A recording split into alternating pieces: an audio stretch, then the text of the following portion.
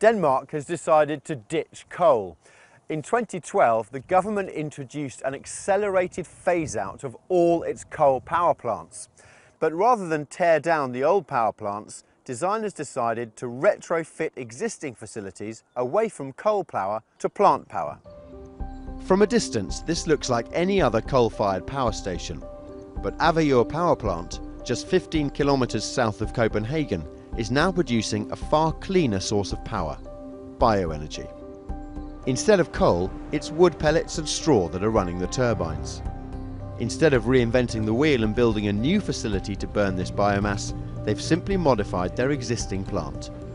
The transition from coal to biomass is not very complicated, because we can use the same equipment already there.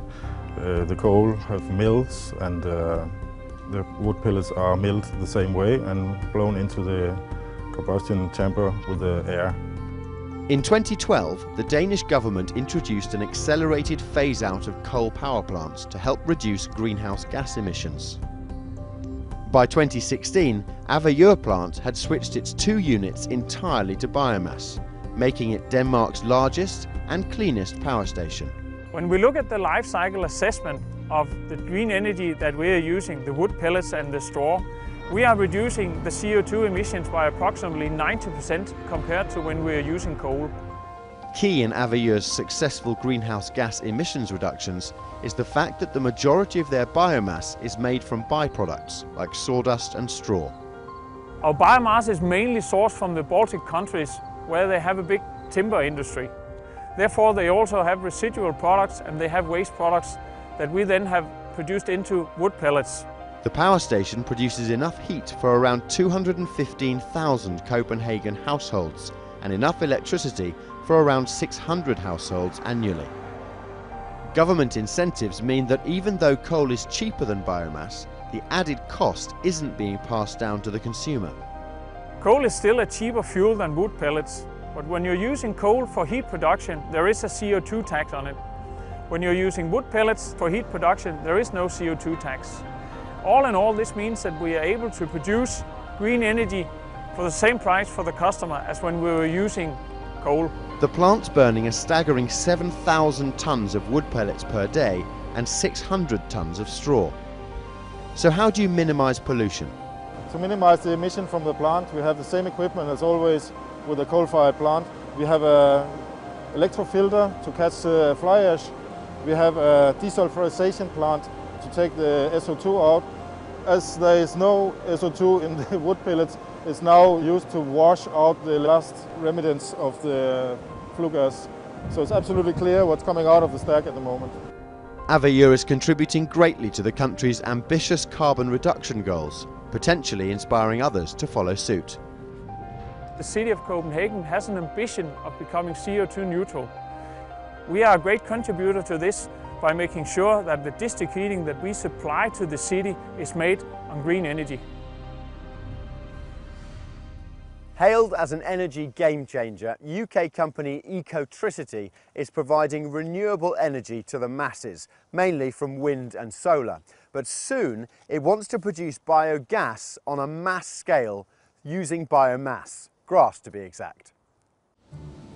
Grass. The United Kingdom is covered in the stuff. And these rolling fields have inspired some of the country's most prominent romantics, from John Constable to William Wordsworth. Well, now the UK's landscape is inspiring a whole new generation of thoughts from entrepreneurs such as Dale Vince. A few years ago we discovered that we could make gas from organic sources and pump it into the gas grid just the same as we do with green electricity. So we set out then a few years ago to find a good way to make green gas. We've come up with the idea of making it from grass, and so it's become a major focus of ours that we now have the answer for electricity and gas, where we can get them from in the future sustainably.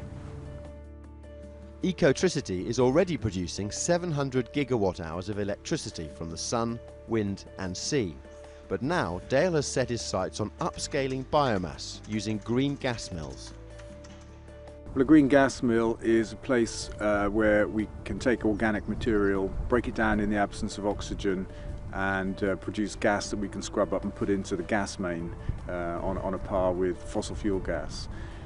Grass is appealing because It's got a greater energy density than food waste, twice as much. It produces cleaner gas, but it doesn't come with the problems of energy crops, which are all associated with intensive farming, pesticides and fertilizers, and loss of habitats for wildlife. So how many homes in the UK could potentially be powered by green gas from grass? And how much land would be needed? The UK has a surprising amount of grassland, something like 12 million hectares. And if we harnessed half of that, 6 million hectares, we could make enough gas to power almost 100% of British homes by about 2030. This is the design of the company's first green gas mill, built in collaboration with Sparsholt College in Hampshire. The biomethane domes are going to be constructed just behind me, and they will be operating in a process not unlike brewing, where grass and other crop materials are brought in to generate the biomethane gas from farms that are within the local area. As well as hopefully providing gas back to the grid, the college's green gas mill has another advantage: feeding back into the next generation. One of the many benefits of having this located at the college is for the future workforce. That's not only agricultural students who will be harvesting and processing the crops of the future, but those who will actually be operating the biomethane gas plant, who will have to have all sorts of other skills that they'll need to learn here at this college as well. Grass is not only a sustainable source of energy, it also has a very low carbon footprint. When natural gas is burned, so-called natural gas, is a fossil fuel, the carbon that's been locked up for millions of years is released into the atmosphere. When we burn green gas, we release carbon that was recently absorbed from the atmosphere by the grass when it was growing, so it's carbon neutral. So it's a way to have gas and not put new carbon into the atmosphere. Apart from producing green energy, domestically for environmental reasons, Dale believes it's vital for energy security and independence. We can make all of the gas we need here in Britain, making us independent from global fossil fuel markets and prices and the insecurities around the world that are inherent in that. We can create massive nature reserves on an unprecedented scale by turning the land organic, something like 100,000 jobs, an 8 billion boost to our economy, and have climate neutral gas and take real steps towards fighting climate change.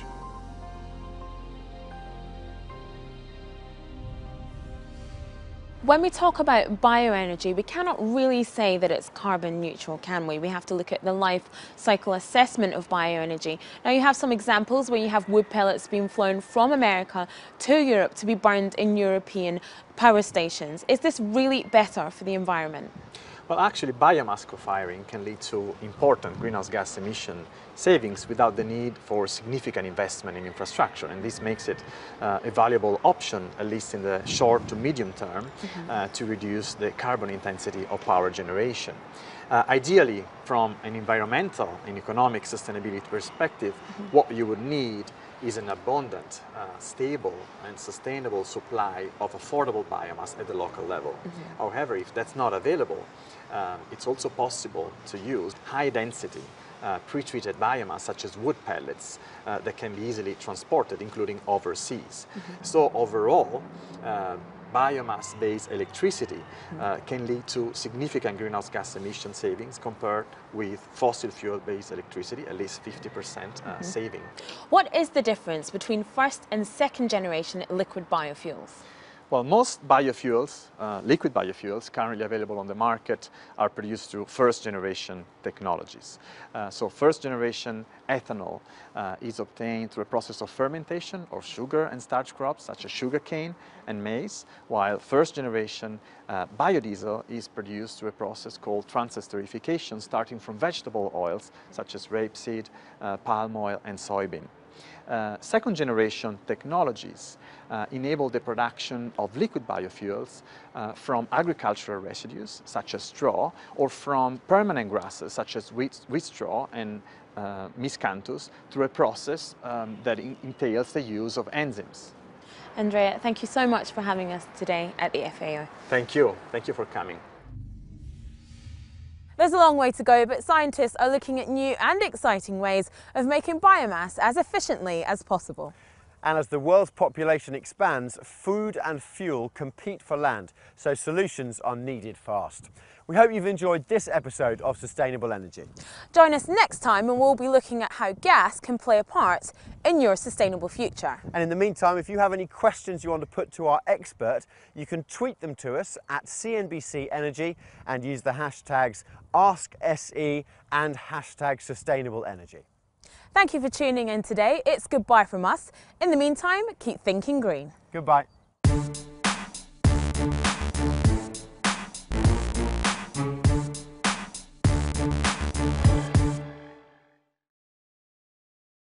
Still watching? Perfect. Click here to watch another great video from CNBC International. Oh, and don't forget to subscribe.